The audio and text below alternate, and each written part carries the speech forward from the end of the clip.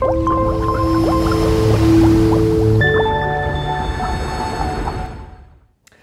welcome to Simply Scuba. Here we've got the Scubapro Mantis M2 dive computer.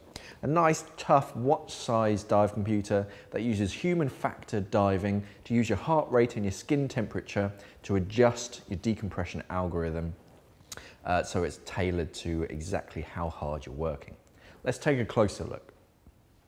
Okay, so let's have a look and see what you actually get inside the box. So we just take the sleeve off.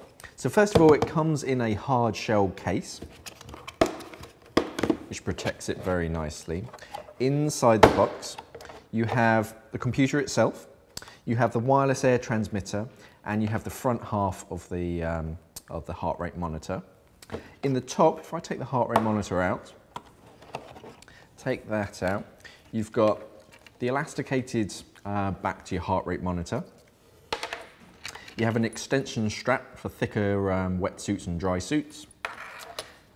You have a screen protector just to put on the front of the screen, just to act as a scratch guard. A manual for your transmitter, just how that works and how to connect it and pair it to your computer. The computer manual itself, so have a quick read through that, just so that you know how to navigate and how the computer itself works. And you get a copy of Scubapro's log track software.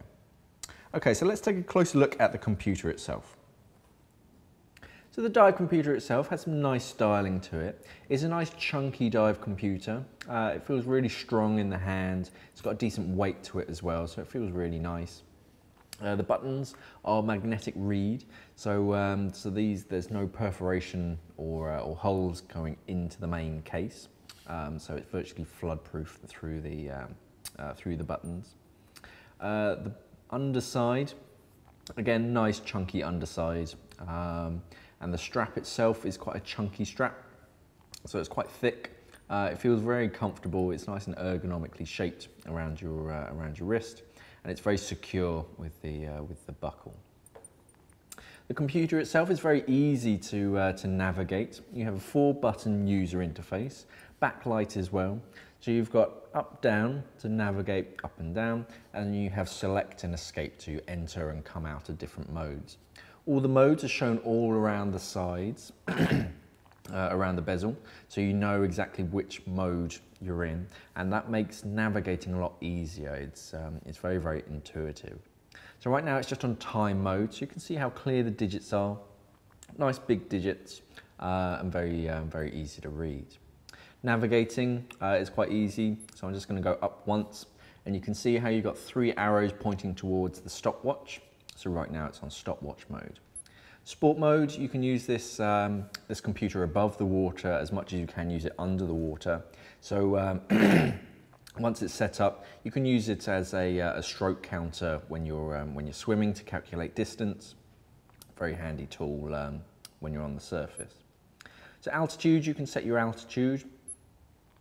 Your compass, I'm just going to go into this quickly. When you want to go into something, you just press select. Comes up with bearing, and you have a little arrow at the top that just points north, but it tells you your current bearing. So nice, simple, easy to use. To come out of something, you just hold down the select button and it goes back to where you were. Up to plan, so this is planning your dives. Logbook, so very easy to bring back your most recent dive.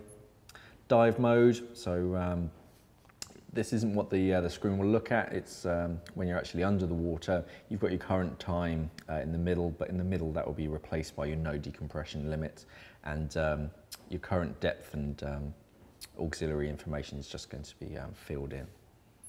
And then you have sets, so setting the time and date and whatnot. So I'm going to quickly go back to dive mode. Press select. That brings you into dive settings. So right now it's asking for gas. So I'm just going to change it. Right now it's set to air at 21%. I'm just going to change that to nitrox, so another press of that select button. Press that up. I'm just going to go to a 30% mix. As you can see, your MOD keeps changing, just to let you know your maximum depth.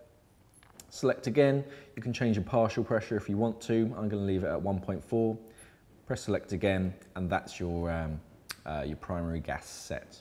If you're diving on multiple stages, with multiple gases. You can set extra gases.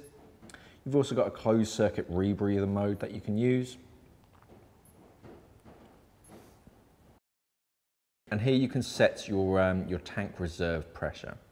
So when it's paired to the wireless air transmitter, you can set a warning alarm so that when you get down to a certain pressure, the computer will let you know when you're down to that given pressure. And then pairing, so this is how you pair your wireless air transmitter, connect it to your regulators, and then pressurize your regulators on a cylinder, and then going through the pairing process. And then it goes back to gas. To come out of it, again, hold down the select button. You can hold it down again and that will go back to time. So it's very, very simple, very easy to use, very tough, rugged little dive computer. So that was the Scubapro Mantis M2, a nice, tough, compact little dive computer that uses your biometrics to adjust your decompression algorithm. It's got everything from closed circuit rebreather mode to surface swimming mode. So a fantastic dive computer for an all-round sportsman. If you missed my latest episode of Scuba Tube, you can click on this little link up there to watch that. And as always, safe diving.